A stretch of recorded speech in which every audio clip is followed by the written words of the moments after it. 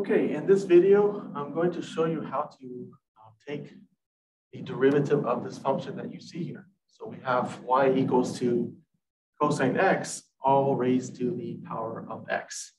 Okay, and the key to doing this is in this box right here. But before we proceed, I'm going to mention that there's a few students that make this mistake. Let me point that out. So what they will do, okay, is that they'll say, okay, taking the derivative, all right, they'll say, okay, y prime, and then they'll bring down the x. So they'll have x times cosine x, all raised to the x minus 1, and then they'll take the derivative of the inside part, which in this case, the derivative of cosine is minus sine of x. So this is not correct, okay? You can't use that power rule in this situation. The power rule can only be applied if you have a function, raised to some number. Okay, right. That's clearly not what we have here. We have an expression here. In this case, cosine x, right, raised to another variable expression. Okay, so we can't do this, right? So you can't use that power rule. So this is not the correct way to do this. Okay, so let's clear the slate. All right, so let's think about this. How can we do this? Well, what we can do is utilize this this property here. Okay, remember that if you have the natural log of b to the a, then that is equivalent to taking the a down, right, and then multiplying by natural log b.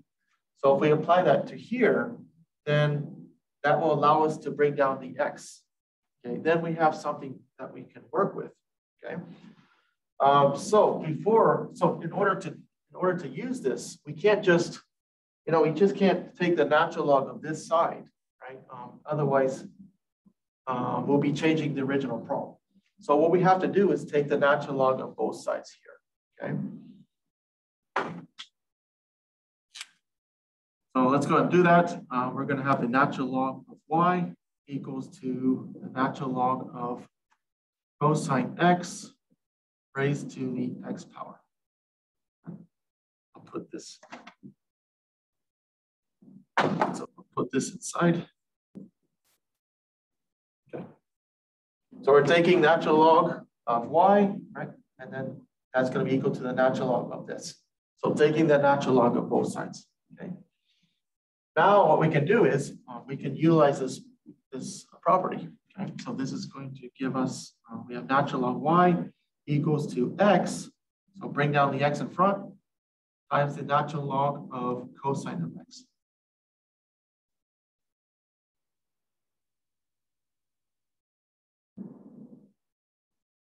Okay. Now we have something that we can work with. Okay. And so to proceed from here, we need to use implicit differentiation. Okay, and remember we want to our independent variable here is x, the dependent variable is y, so we want to find the derivative with respect to x. Okay, so we need to use implicit differentiation.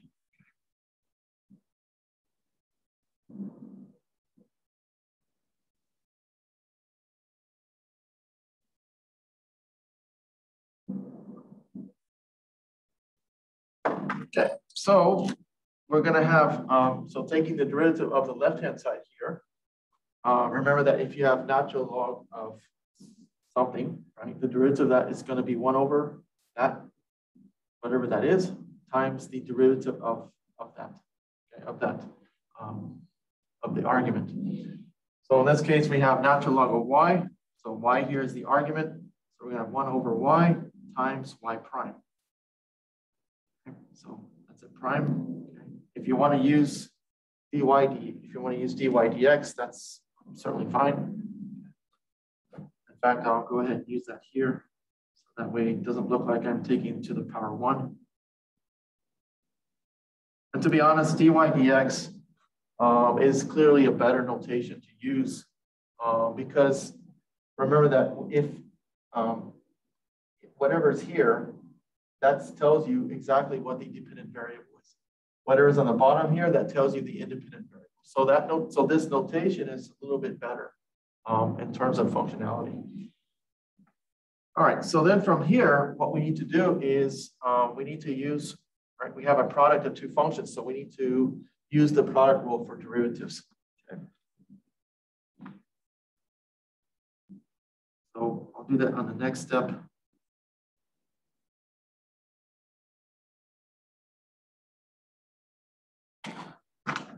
Okay, so we're going to use product rule here.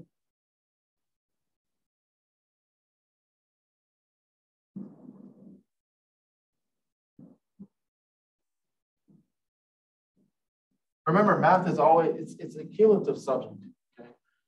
You're constantly learning new rules and applying those rules to other techniques. And that's exactly what's going on here. We're using implicit differentiation, and then we have to recall the product rule. Okay? All right, so let's see. So we're going to have 1 over y times dy dx equals to, okay, applying the product rule here. So we're going to have x times the derivative of natural log of cosine x plus natural log of cosine x. A little bit better for y'all. Okay, so natural log of cosine x times the derivative of x.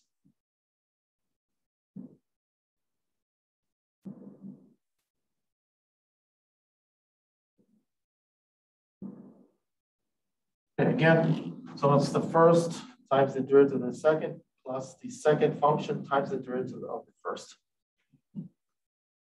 Okay, so now we can go ahead and take the derivatives of these. Okay, so we're going to have 1 over y times dy dx equals to x times the derivative of natural log cosine x. Remember, that is, again, that's going to be 1 over cosine x, 1 over the argument. Okay. Times the derivative of cosine x, which is minus sine of x. And then we have plus natural log of cosine x.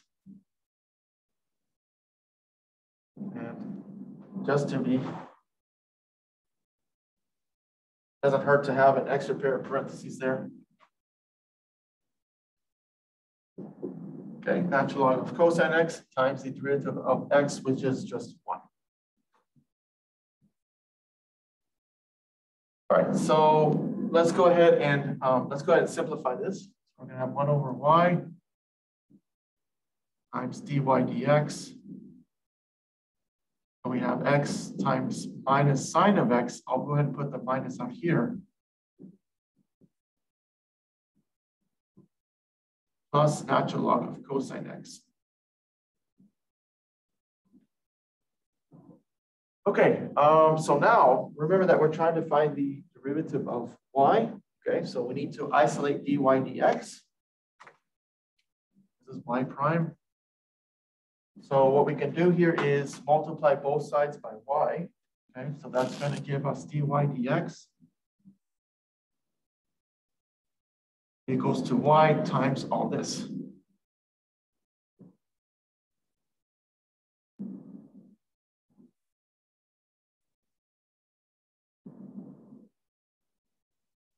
Okay, so notice that we have right, we have a sine x over a cosine x, so we can rewrite this as tangent of x.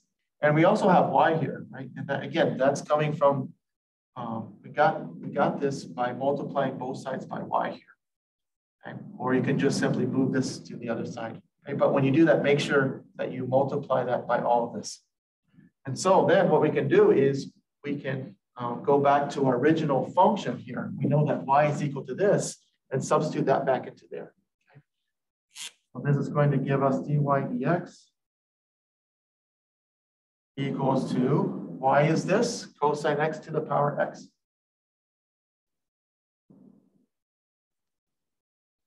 minus x, and then sine of x over tangent x, I'm sorry, sine of x over cosine x is going to give us tangent x.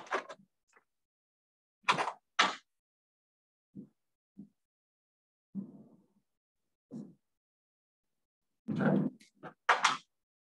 We have minus x times tangent x plus natural log of cosine x.